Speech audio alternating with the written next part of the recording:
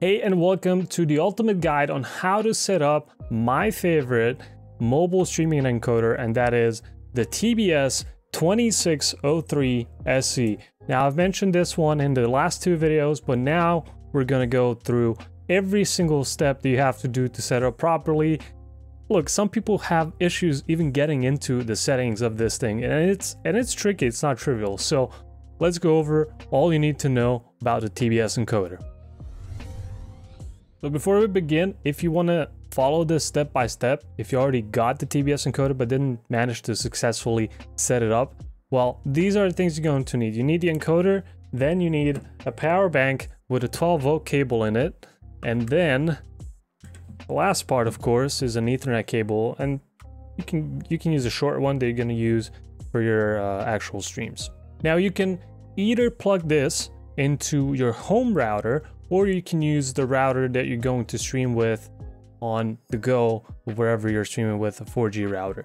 Other than that, you need your home network or the router that you're gonna stream with, a 4G router, with at least one Ethernet port, probably two would be better, easier to set up, and the device you're gonna access the web interface, because this device uses a web interface. That's the only way you can interact with it.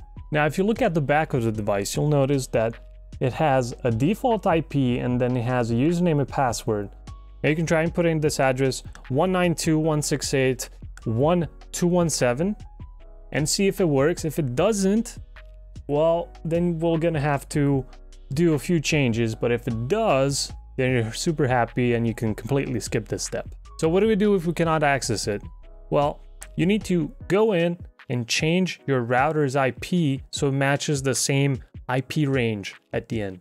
Now, in most cases, your LAN IP range is defined by the third number, and it's either 1 or 0 in 99% of cases, unless you have some custom network. For me, it was on 0, so I had to change it to 1. But how do we even know where our router is? Well, it's pretty simple. You can go on your PC, open up a command window, and just type in ipconfig. There you can see your local address for the PC, and just replace the last number with number 1 and put it in the browser.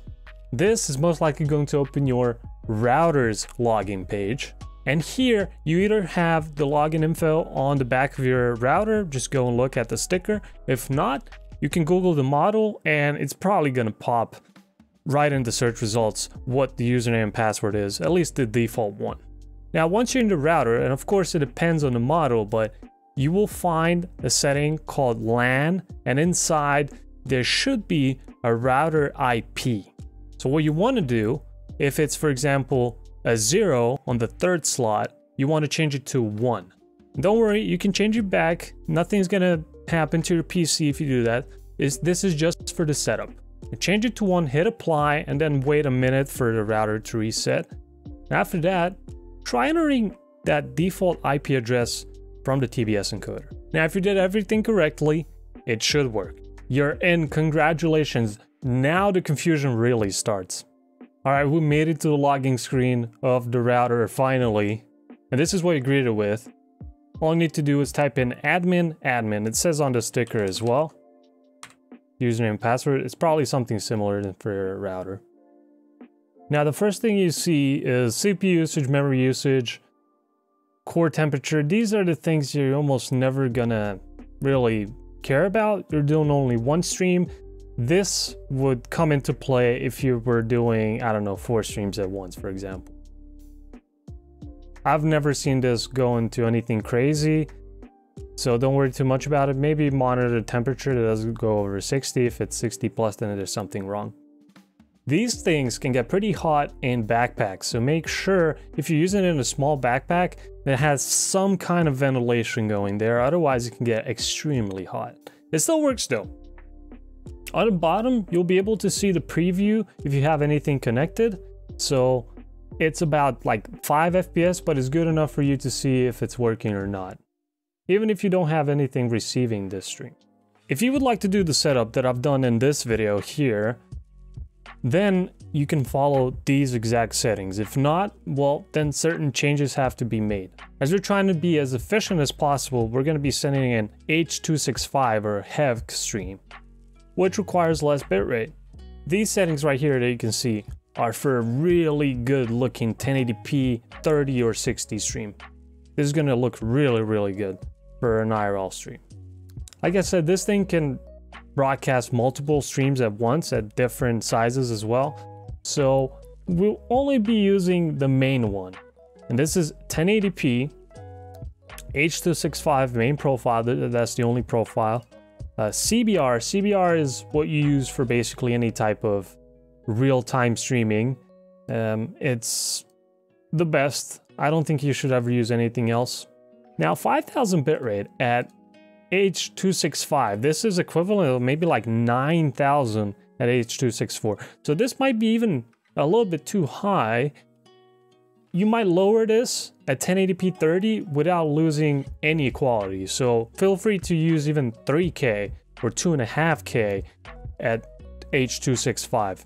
It should still look pretty good. Now the GOP 2 seconds, that's fine, and frame rate 30. Audio is pretty simple. You can just copy these settings right here. They're the most used ones. That's it.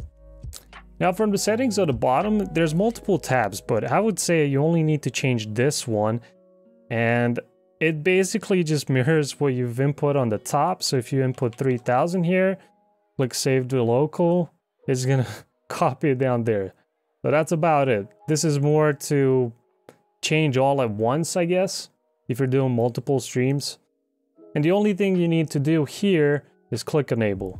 Enable and save down here. I'm not entirely sure what the low latency does in advanced encoding. Might as well use it, right? Now we're in the stream tab. And this one, I really can't get a grasp of. Maybe there's bugs in it, maybe it doesn't work at all. It's hard to say. But this top one, I never got to work. It just doesn't do anything. On the bottom one, you can pick what kind of protocol you want to use, and you can use multiple. As you can see, you can just turn them on. So we're talking about IRL live streaming. We're not talking about any other use case. So here, you're only going to be using one protocol, and that is SRT. You can use RTMP if you want. I would not recommend it. Use SRT if you have the setup with the Stream PC as a relay. All you have to use is the last field. This is called push URL, and just have it on and click save. And what do you input in push URL? Well, it's that line that I gave you in the SRT setup video, and I'll leave it in the description below again. In short, we're just targeting our Stream PC, and we're adding 2 parameters to make it work better. All right, so now for illustration purposes, I've plugged in a GoPro, and if you look at the network state graph, you can see that we're streaming at about 5.5 to 6,000 bitrate. That's how it should look. If you got it right, if you input the right address, if you've set up your OBS correctly, this is what it should look like. And it goes up to, I don't know, about 15 to 20% CPU. So that is it. That's all you have to do. All right, here's how you can make your life easier next time you want to change the settings. You don't have to go through the process again. You can just change the IP address of the encoder. It's all in the options tab right here, and you can just adjust it the way you want. So if you have a 0 on the 3rd slot, just put it a 0 there, 0.217, or you can put it on maybe like 0.100, so it's easier for you to remember. Make sure that you have it on the same one as it's going to be on your mobile router. This was just a short video on how to get this thing going, and as you get more comfortable, you're going to be changing more and more settings, but this should get you up to speed, and that is most that you're going to need from this. But if you want more, you can add overlays in it, you can do some more monitoring, you can do different layouts, you can send it to different places all at once, blah blah blah blah. But at the end of the day, IRL streaming is pretty simple. The simpler you keep it, the better it is, really. By the way, you may have noticed a little detail. I have a GoPro plugged in and it says 1080p 60. Let me tell you right away, they're lying. you cannot get 1080p 60. It's just the input saying that it's 60, but it's actually not. That's why I'm streaming at 30p and it works just fine. Maybe you can guess what the next video is going to be about. All right, guys, if you have any issues setting this up, you can either leave a comment on YouTube, or even better, stop by our Discord server, which is going to be up here, and just ask away. I should be there asking questions. There's a few more people in the community that have set this exact model up, bought it in the last few weeks, and are playing around with it. So share your experiences and share your story and your streams. Catch you in the next one.